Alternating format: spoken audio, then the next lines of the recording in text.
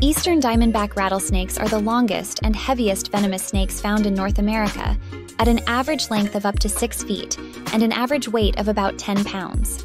They are found mostly in southeastern states in pinelands, coastal plains, and barrier islands.